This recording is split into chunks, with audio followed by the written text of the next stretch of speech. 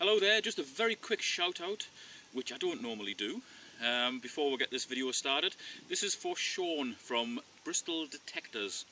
He's a young fellow who's just set up a detecting shop, and I wish him all the best. It's a very hard market to break into, and he's trying to offer you guys decent deals on detecting gear, including metal detectors and all the relevant accessories and so on. If you mention Pondguru when you give him a call or visit his website, you will get a little bit extra off as well, so please check him out. Link to his website is in the video description.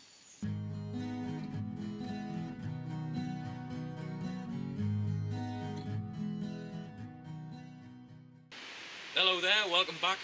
This is another metal detecting video, but this one is going to be a little bit different to ones I've done in the past. It's going to be a 2 or 3 hunt video, because I want to try and make the videos a little bit more interesting and have a little bit more variety in them as well. I'm also going to talk about the 2 detectors that I'm using in this video. So first up, I'm going to talk about the 2 detectors. If you're already familiar with the e-trac and the Deus, just skip forward a few minutes. You don't need to watch this. This is for the benefit of people who are new to the hobby or are maybe thinking about getting a new detector. Okay, so first up, this is my weapon of choice for pasture. Quite a lot of my permissions are undisturbed pasture. They've been that way for centuries, and I find the e-trac really loves deep pasture. It loves deep silver as well, which is primarily what I'm looking for when I'm out detecting. I've got it fitted with a really big 18-inch by 15-inch SEF coil. This is an aftermarket coil, doesn't come with the e-trac, and I find that gives me more coverage, and it also gives me a little bit more depth, maybe inch and a half, possibly 2 inches in very good soil. I'm not quite sure how much extra depth it gives me, but it definitely gives me stronger signals at depth. Better readings on here as well. It's got an LCD display, black and white. It's also got a backlight as well, so if I'm out in my local fields in the dark, which I do tend to do, literally just jump over the fence at the back of here, have a few hours in the field if the X Factor or some other god-awful reality show is on, have myself a few hours detecting. It's useful. The backlight lets me see what's going on under the ground. Got this fitted with covers from Protectors. They're a UK based company. They make very good covers, good quality, reasonable price. I would advise you get them no matter what detector you've got, because the last thing you want is a scratched screen and a dirty mucky stem.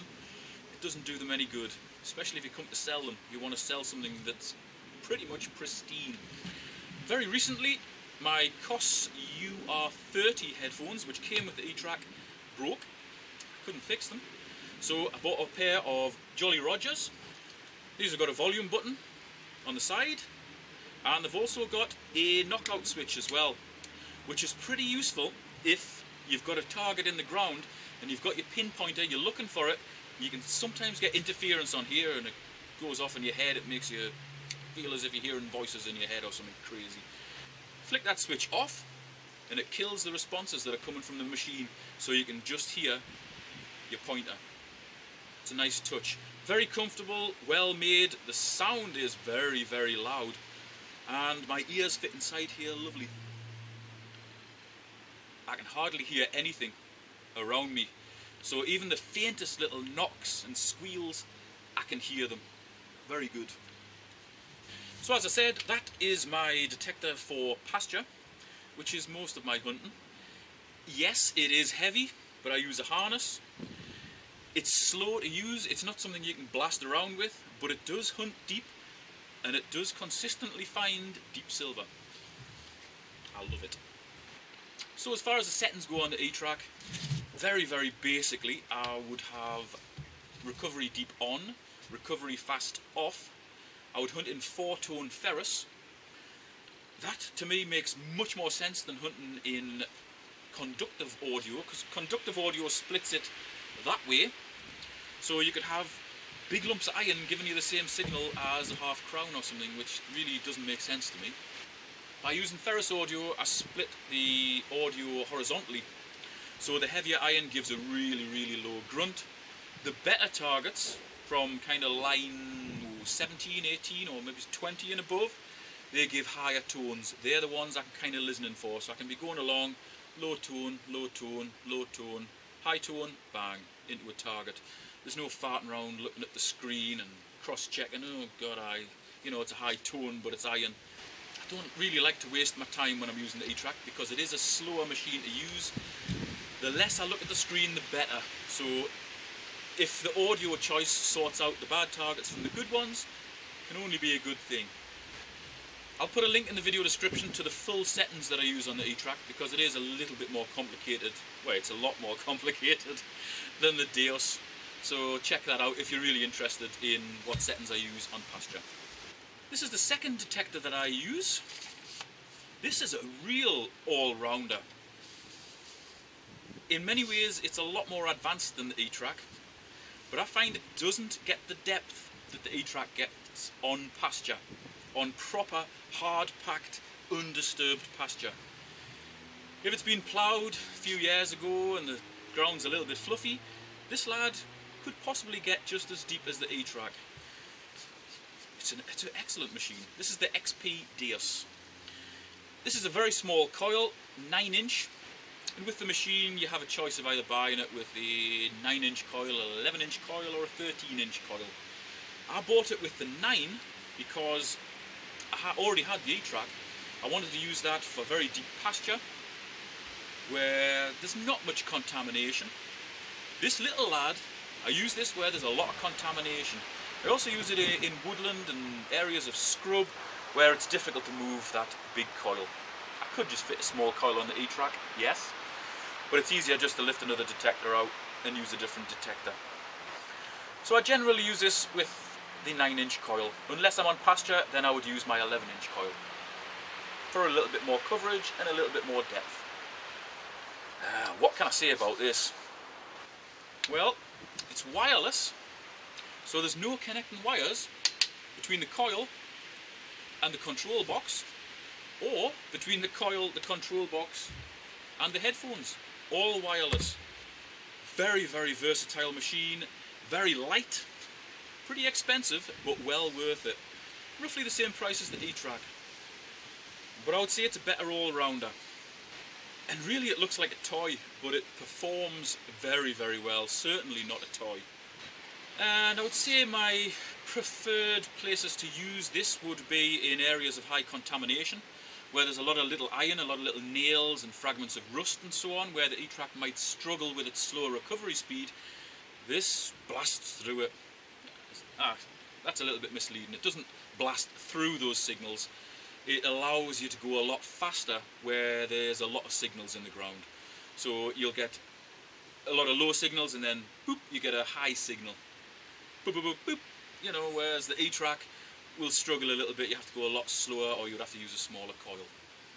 This lad recovers very, very fast. So areas of high contamination where there's a lot of iron, and also parks as well. I don't want to give too many secrets away, but I've found more gold rings with this fella than I have with the e-trac. In fact, I found 2 in one hunt with this when I was using a 9-inch coil in a local park. It separates the trash very, very well.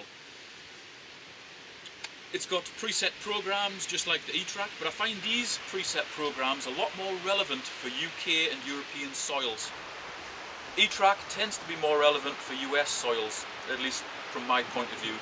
I had to do quite a lot of alterations to the e-trac to get it really suited to my style of hunting in the deep undisturbed pasture of the UK. This lad, all I do, I just put it in GM power. I knock the frequency down to either 12 kilohertz or 8 kilohertz. I think I set the ground balance to tracking, or if the ground's very good, I'll sometimes put the sensitivity up to 94, 95, and you're away. I mean, it's really, really easy to use this fella compared to the e-trac. E-trac took me approximately 6 months before I was happy with it. This fella, straight out the box, bang, I was finding stuff. But I find it's just not as good on that deep pasture, so I still use the e-trac. I still use both machines. Just a quick word on the headphones. There's two different sorts of headphones available for the Deus. There's a WS4, which kind of fit around the back of your head. It's like a foamy sort of arrangement. I didn't really like the idea of them. I prefer like a more traditional, proper headphone that's a little bit warmer. Because I'm from northeast England, just west of Newcastle. And even in the summer it can be pretty cold up here, especially where I hunt way up in the hills. It's generally windy, and I don't like my ears getting cold because I haven't got any hair left to protect them. So I went for the WS5s. They are more expensive, but I certainly haven't regretted buying these. I find 90% of people who buy a Deus will probably go with the WS4s because they're cheaper and lighter. But I really prefer these fellas. And in this video that's coming up, I'm going to be using both machines. And on the first hunt, the e-trac headphones broke, so that put it out of commission. I bought new headphones, and at the start of the second hunt, they blew. I bought them from eBay, and they were less than half the price they should have been, so I presume they were fakes. They worked for about 5 minutes and then gave up, so I bought the Jolly Rogers. So most of this video will be with the Deus. I think there's a little bit at the start with the e-trac and the kind of roundup at the end. From a night hunt, I used the e-trac then with the big coil.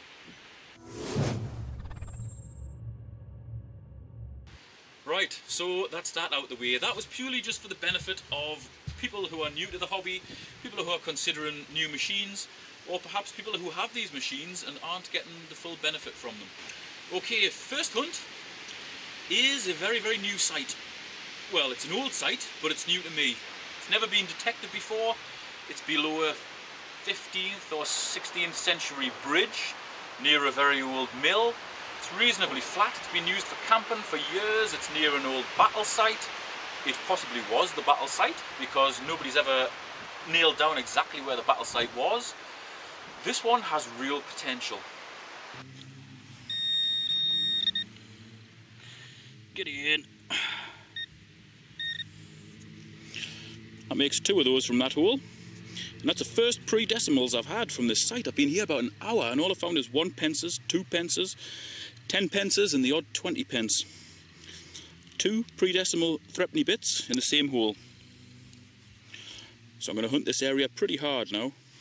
Whoa, not 8 inches away from that last hole, we've got another signal and it's yet another threepenny bit. Very good. And there's possibly something else there as well.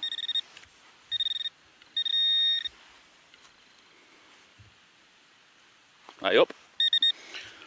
There it is, yet another threepenny bit. That's 4 in a row.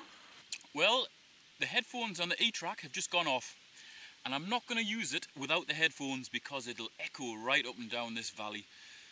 Got a few residents on the other side of the river there and I don't want them to be disturbed. It just makes an awful noise. So, in the name of professionalism, I've switched to the Deus with the 11-inch coil, quite a deep setting on. And the very first target it finds is a ship halfpenny pre-decimal coin.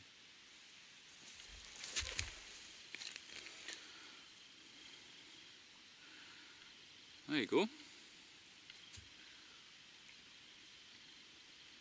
In great condition.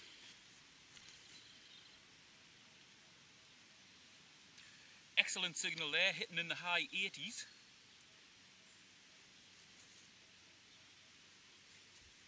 Very clean, so it's getting dug.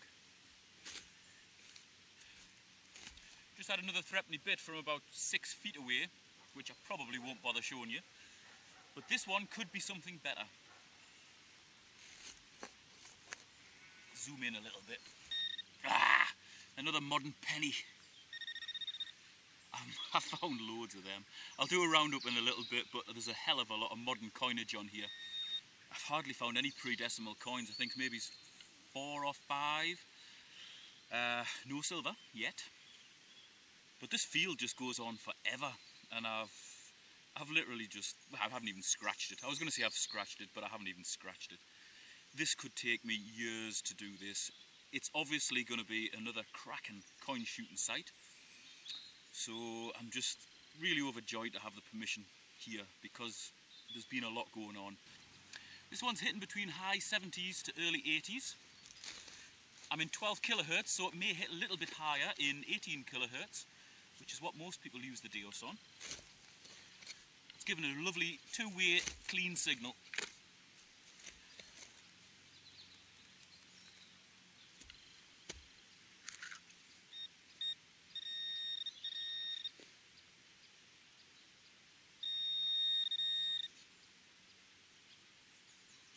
And it's a pound coin.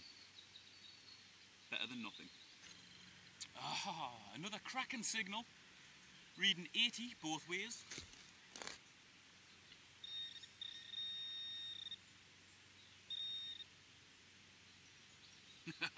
Another pound coin. This is awesome because not only have I got permission on a site with loads of coins, they also form coin balls, which I absolutely love. It's like a double present. Ah, it's only a modern penny, but it could have been anything in there.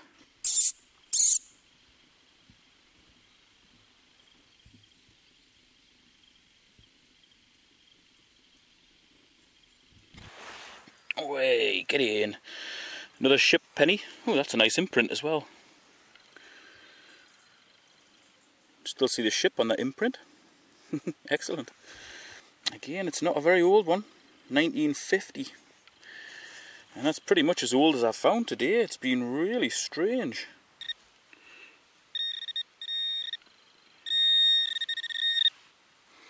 Ah, modern 2 pence.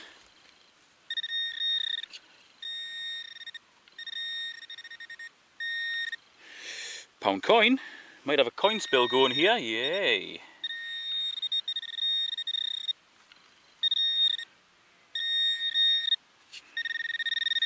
Another pound coin. Oh, there's more. There's more.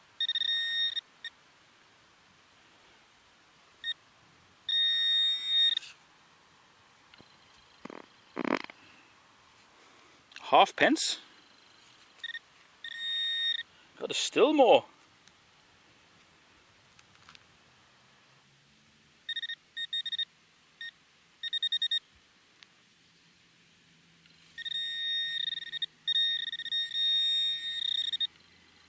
Another pound coin.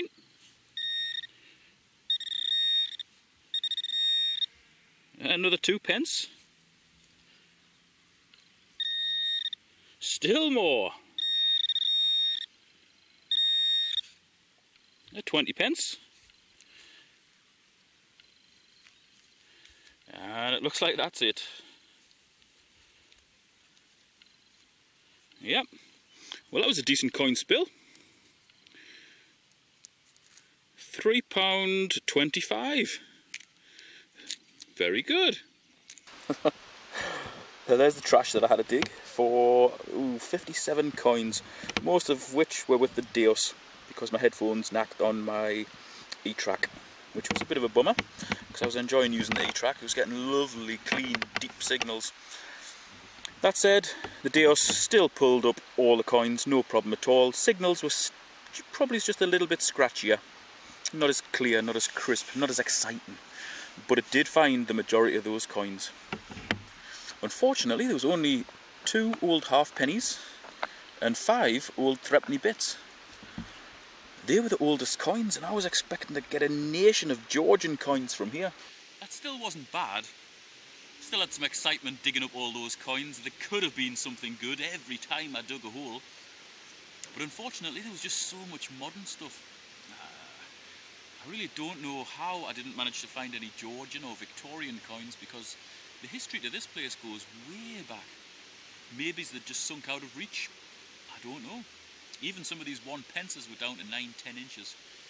So that's a possibility that the older stuff might just be way down, out of reach. It's obviously a good coin shooting site, and there will be old stuff here, so I will be back. Now, this hunt was the exact opposite of my previous hunt, which I did with Tommy Turbo. I didn't even film it because it was so disastrous, but I did manage to find 1 coin. Sorry, I found 2 coins. One was battered beyond belief, and the other one was a little silver sixpence. And as I'm near an old bridge, I'm going to do you guys a favour. Well, here we go. George V, 1929 sixpence, as a lucky wish. Best of luck next time you're out. Well, I came away from that initially disappointed. So much modern crap. But there was a little bit of old stuff. Not very old though. I'm sure there will be a lot of much older stuff there, and possibly some really good finds there. There has to be. I was there for 3 hours, 4 hours maybe. And it's going to be a good coin shooting site. I will definitely be back there.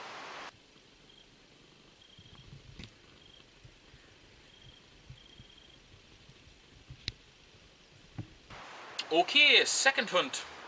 This is a site where I've had a lot of good finds over the years, and it's also been bashed by other people. I don't know what they've found because they've never really told the people who own the site what they've found. They could have had some good finds, I don't know. But I'm kind of the only one that hunts it now because it's more or less bashed out.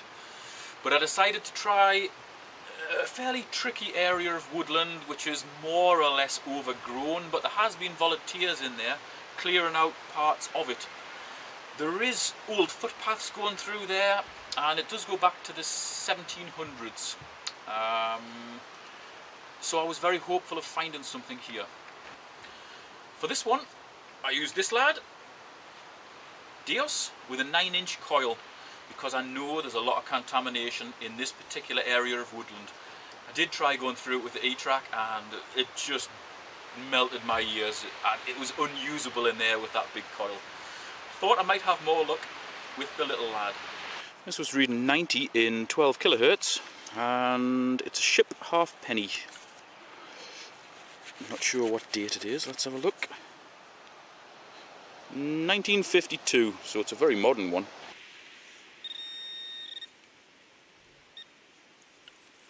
I'm in some pretty dense woodland today. It's raining on and off, it's very, very windy.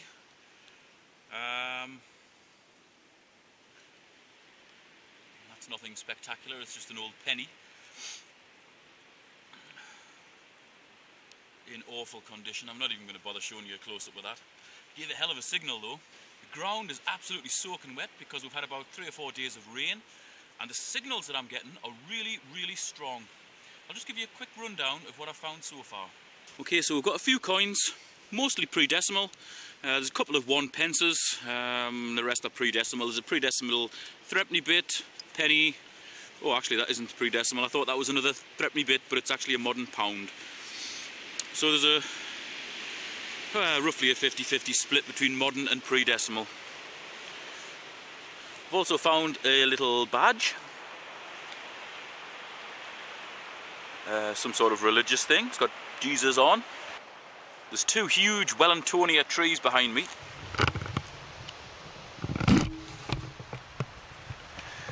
Absolutely gigantic. They would have been here 100, 150 years ago. So I'm going to go around there and hopefully I'll find some more coins.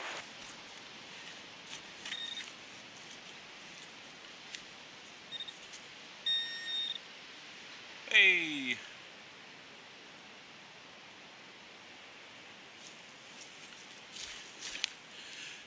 And it's a ship halfpenny from George VI. That gave an awesome signal.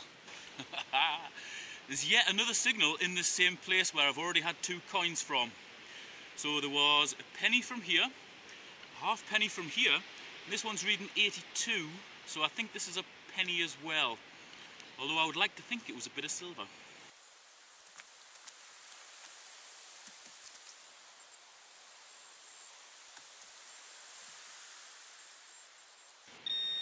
Ah, it's another halfpenny, another pre-decimal one. From at least 9 inches deep, and that gave an absolutely excellent signal.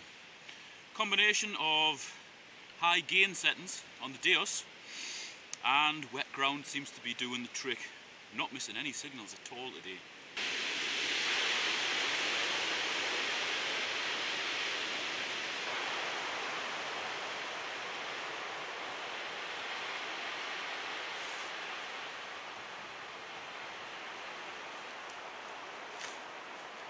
That's not a very good signal. It's reading 42. It's really, that's on the cusp of what I would be digging. I'm going to I'm going to give it a dig. Well, I'll be a monkey's uncle. It's a coin. It's an Elizabeth II, so I can only assume that's a half-pence, a decimal half-penny. Gave a very low signal, that. Weird. This one's reading 62. Ah, that's not what I was expecting. For fork's sake. Just popped this lad out here and it's very big. Looks a little bit bigger than an old penny. No, just an old penny. It's just got a lot of muck on it. I'll give it a bit of a rub and we'll try and see who's on here. Right, 1937. Yep, 1937. That's George the 6th. Looks like we've got a coin on end here. This was reading 80. Yep. And it's another old penny. Seems very worn, this one. Just give it a bit of a clean up. No, that's very, very worn. Looks like an old head Victoria.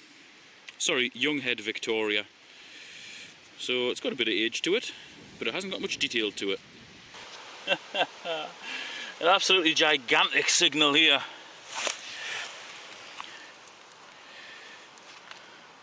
We've got what I think is a log splitter.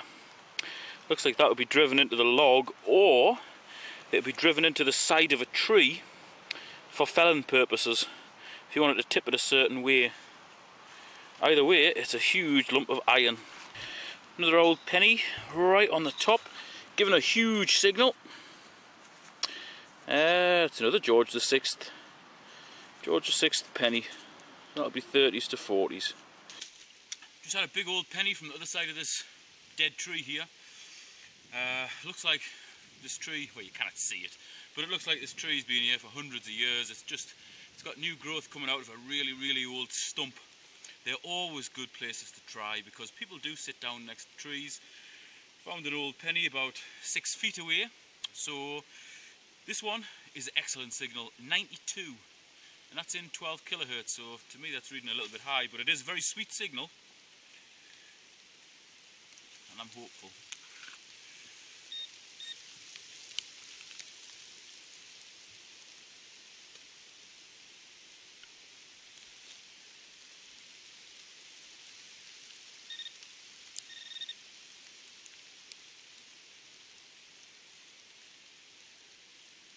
Awesome. I'm going to bring this in so you can see it in situ, and we're going to get it out. Yes.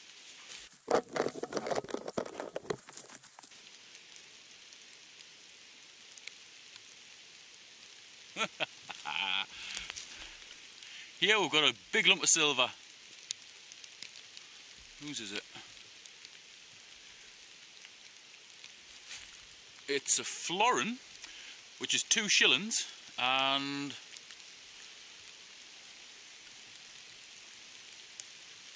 by the design on the back of it I would say it was George the 5th, but it's very mucky.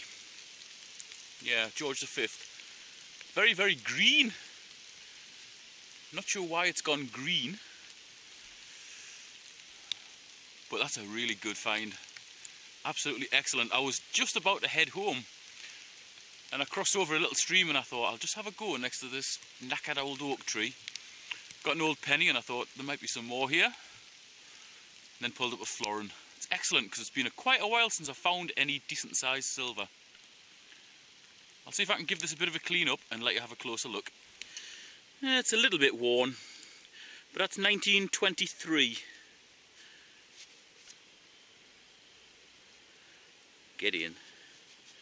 Absolutely awesome. Hopefully there'll be some more. I didn't get any on the first trip I did to that new coin shooting field. This is an old permission I've got, but a new part of it. So hopefully I'll be able to get something else on the way back to the car to show you. If not, I'll see you in part 3.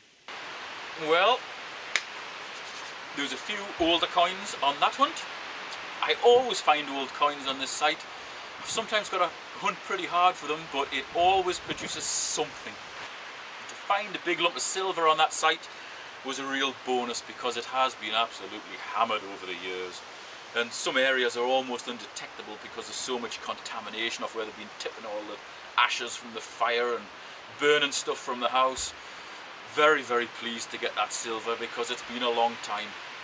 And I was almost going to go home, and I just saw that old oak tree with a stump, and I thought, that's been there a lot of years. It's near where two streams meet. That would be a lovely place to sit.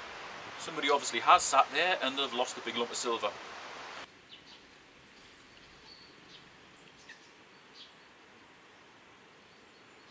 Right, if you're still watching, this is basically just a roundup of a night hunt that I did.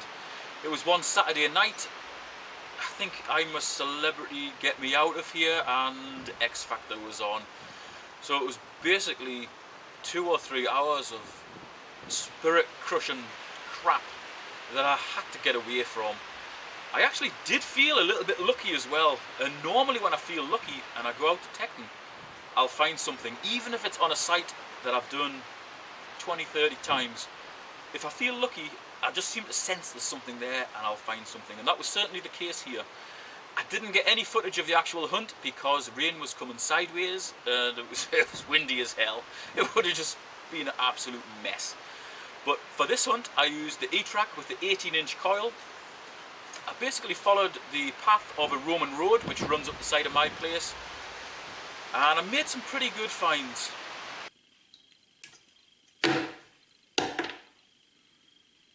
Oh yes, have a look at that. That's what I thought it was. It's a little hammered coin. I don't know whose it is, but I'm going to give it a clean up and I'll let you see if there's anything else of interest in there as well. I don't think there is. I quite like to leave the black on the coins and just rub them with tin foil. You can see what it does there. It leaves the black in the background and it really highlights any detail that's on it. I think that gives a lovely effect. So it's definitely an Edward penny and it hasn't been clipped. I put it under hot water to make it malleable and I literally just squashed it flat. So that went from being a right angle to being pretty flat, and it's in good condition, so I'm very pleased with that. Obviously I've chucked the rubbishy finds away, but really these can be split into what we hope to find and what we generally find. And these 5 items demonstrate that beautifully. So we've got an Edward penny from the 1100s or 1200s, goes way back, hammered silver coin. That's what we want to find. This is what we generally find. Pre-decimal pennies, musket ball. This is a clog clasp, shoe fastener. So that kind of represents artifacts, what we normally find in the way of coins. And this inconspicuous looking lump of coppery muck is a Scottish hammered coin. I think it's Charles I or II. It goes a long way back to the 1600s. So really that's a very good representation of what we generally find in the UK. So there you go. I must have hunted that field 30-40 times. It's a huge field though, and it still produces the goods. I had to really take a chance to get that hammered coin because it was 7-8 inches deep. It was bent at a right angle and it didn't give a very good signal at all. But I took the chance, dug it up, and I'm glad I did. It just shows what I always tell you, if in doubt, dig it out.